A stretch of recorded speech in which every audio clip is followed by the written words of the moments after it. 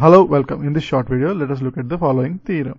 That is, under certain conditions, the expectation of a discrete random variable can be expressed as a summation of a series of probabilities. So, for a random variable that takes only values in the set of whole numbers, that is, the realization k belongs to the set of whole numbers, that it belongs to the values, the set that consists of values 0, 1, 2, and so on. Then the expectation of the random variable that takes these values, that is expectation of the random variable x, is equal to the summation k equal to 0 to infinity probability of x greater than k.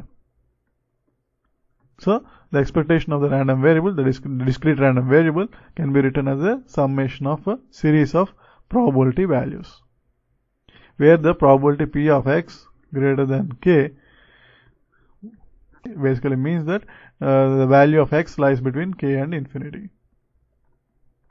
So this can be written as the summation x equal to k plus 1 to infinity probability of x. So this is the definition of probability of x greater than k. It is where which is equal to summation x equal to k plus 1 to infinity px of x. So starting with the definition of the expected value, that is e of x, is equal to the summation x belongs to the range of values of x, that is Sx, by x into the probability px of x, the probability mass function px of x. So for the given random variable with the range k belongs to, where the k belongs to the set of whole numbers, we can rewrite the definition as follows: k equal to 0 to infinity k times px of k. So under the given conditions, the definition of expected value becomes the sum k equal to 0 to infinity k times the probability of each value. Now by expanding the series, in the summation we have 0 plus 1 times px of 1 plus 2 times px of 2 plus 3 times px of 3 and so on. And the kth term will be, the k plus 1 term will be k plus 1 times px of k plus 1 up to the infinite term. So we have, now by expanding this summation as follows, that is, we can rewrite this summation 2 times this term 2 times px of 2 as px of 2 plus px of 2, and similarly writing k plus 1 times px of k plus 1 as k different terms.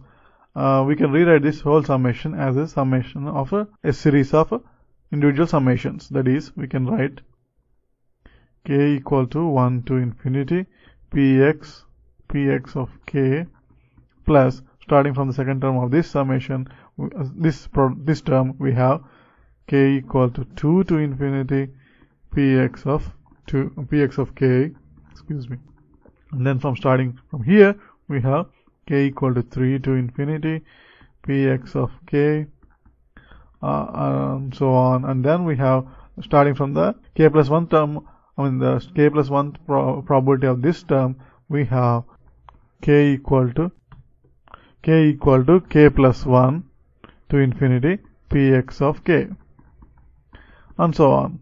And the first term can be rewritten as probability of x greater than 1 by using this definition, that is, probability of x greater than k is equal to summation x equal to k plus 1 to infinity of px of x. That is, we have this term, and then this summation can be rewritten as probability of x greater than 2 plus probability, and this term as probability of x greater than 3 and so on until we have probability of x greater than k up to infinity.